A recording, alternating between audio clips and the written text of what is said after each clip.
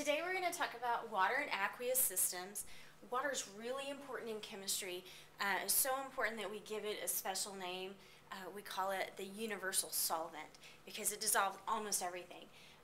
So water is really important, so we're going to learn about water today. The first thing we want to know is that water is what's called a triatomic molecule.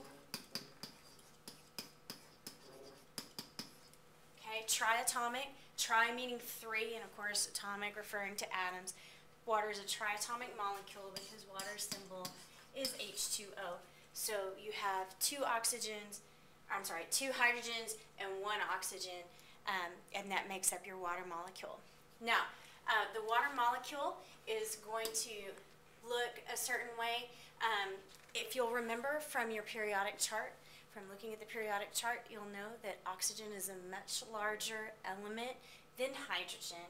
So when you draw water, usually if you have a color-coded diagram, your oxygen is going to be in blue, and then your hydrogens are going to be a lot smaller off to the side, and they are going to be in red, usually.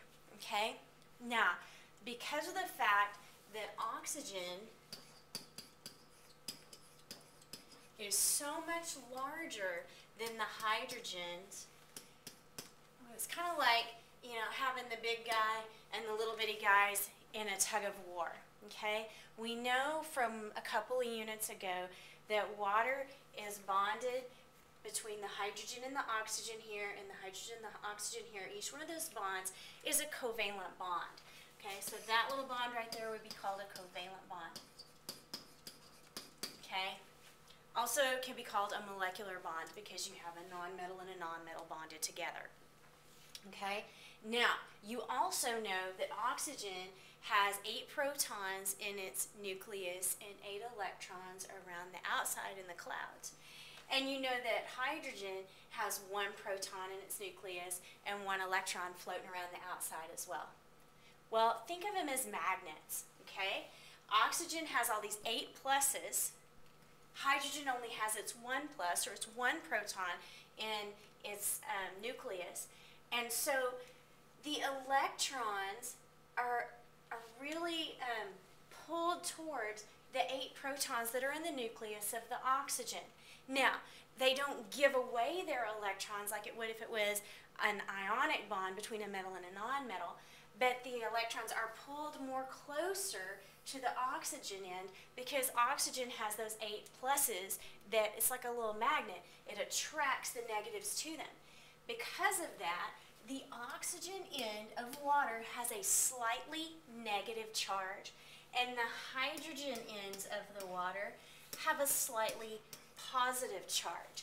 And because of the fact that the water molecule has a slightly negative end and a slightly positive end, we call that polar. So the bonds between the oxygen and the hydrogen in a water molecule are polar covalent bonds. Okay? Polar because slightly positive hydrogen ends, slightly negative oxygen ends. Covalent because even though the electrons are pulled more towards the oxygen, they're still shared. Okay? So oxygen, again, slightly negative, hydrogen, slightly positive, even though our electrons are shared. Okay? The overall charge on this element, and on this compound, made of hydrogen and oxygen, the overall charge is still 0, okay?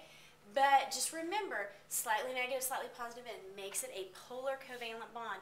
That polarity of this bond is what makes water a good solvent. Now let's talk about surface properties.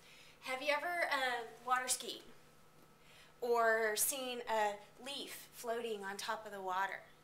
Or ever made a paper clip float on top of the water? All right, the reason why all of these things can happen is because water has this thing called surface tension.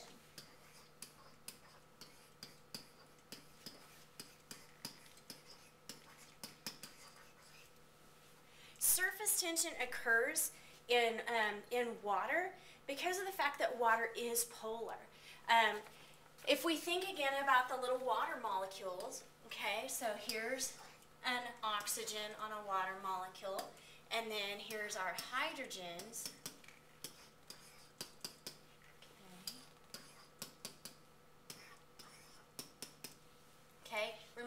is slightly negative, our hydrogens are slightly positive, and you know that like in a lake, it's not one H2O, it's a bunch of H2Os together.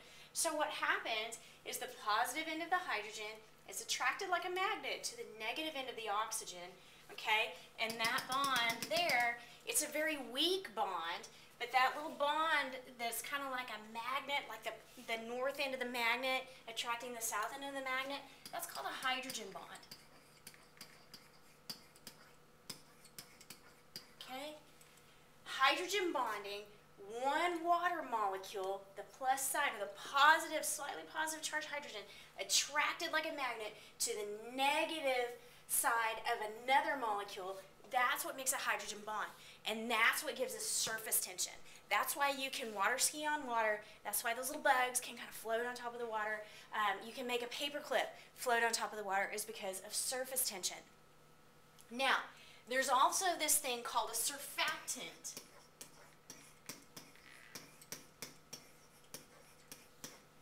A surfactant is a wetting agent, okay? It like wets the water molecules.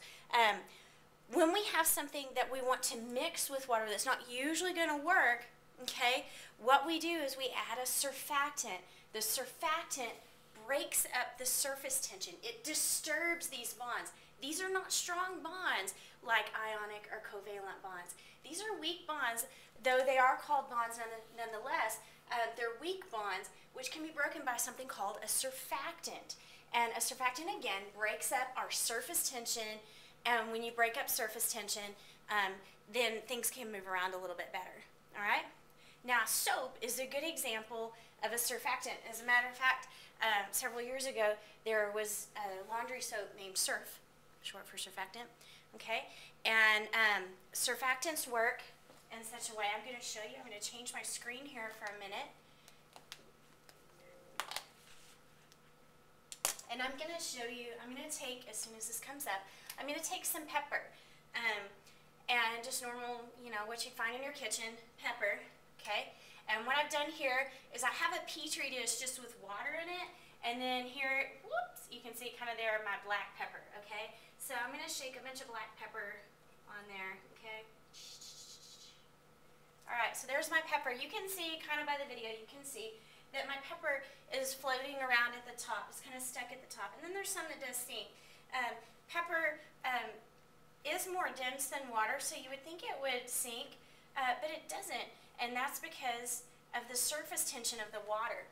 But I can add a surfactant such as dish soap, and I'll put a little bit right here on my toothpick. And if you'll watch, I'm just going to touch with the soap and watch what happens. Okay, the pepper moved away quickly. Why? Because when I touched with the soap, when I touched the pepper with the soap, okay, I broke the surface tension on top of the water with the surfactant, and then when the surface tension is broken, notice the pepper has fallen to the bottom, but then some of the other has like swam to the outside. But I broke the surface tension with the surfactant. So that's my surfactant. Now let me switch back over to my board.